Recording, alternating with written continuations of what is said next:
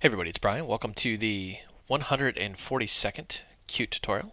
We're going to continue on with a QML and Qt Quick. This says Quick 4. All I did is I took the Quick 3, our previous tutorial, and just renamed it to Quick 4 because we're going to mess with this a little bit.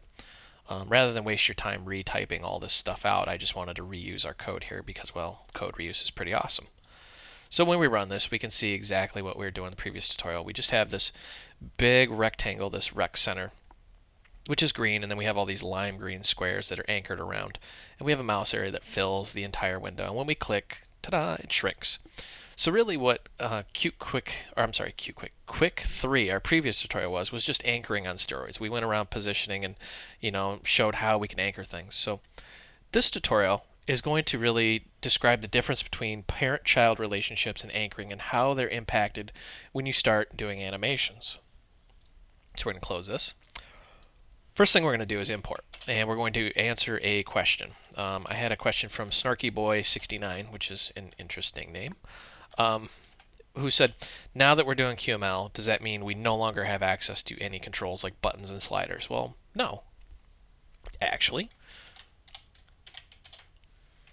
as you can see, if we scroll on down here, there is a whole list of Qt Quick controls, and we're going to just import controls 1.3. Go ahead and give it a good build just to make sure you got it. If you get an error message, then try a previous version like 1.0. It just means you won't have it installed if you get an error message.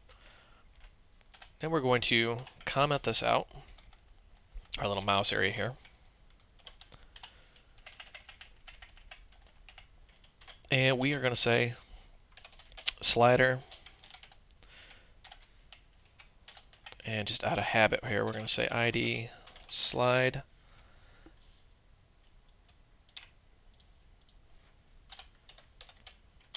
with parent. Maybe. There we go. I messed up my elbow at the gym. It's making my typing all weird. Alright, so we're going to run this. And you now see this beautiful slider at the top here, and you can move this around. So what we're going to do is we're going to wire up the events from this slider to this big green rectangle and rotate this thing. It's actually fairly simple, very simple. I can't even talk today. Jeez. Min value 0, max value, and we'll say 360 because we want to be able to rotate this thing 360 degrees. We're going to say the current value is 0. Enabled just because, why not? And then we're going to do our on value changed. And this is our actual, our event.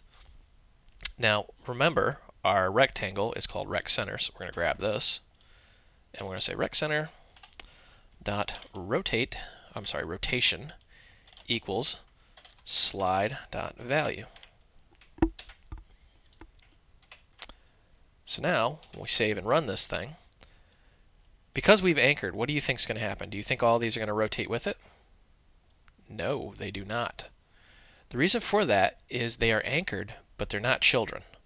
So we can move the mouse around here on this slider, but you can see they're not moving with it.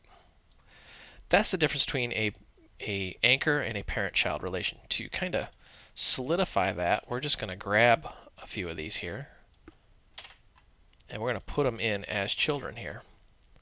So now we've got our rectangle and we've got our two green boxes as children, and these others are just disconnected anchors.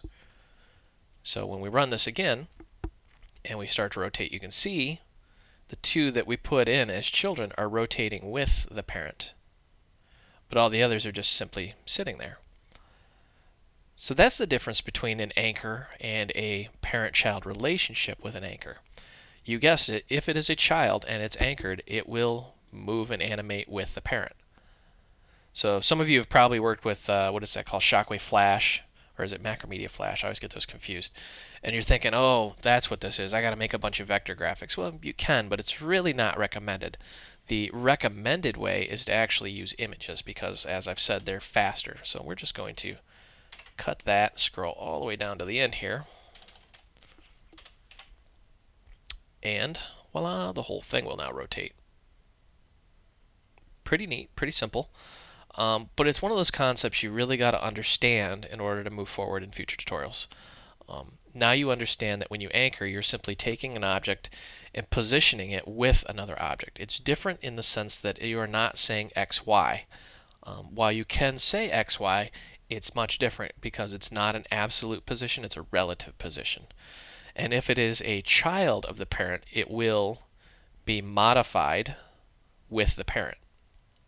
So, quick, simple, easy tutorial, but a pretty high level concept that you need to understand. So, that's all for this tutorial. Very short one, I know.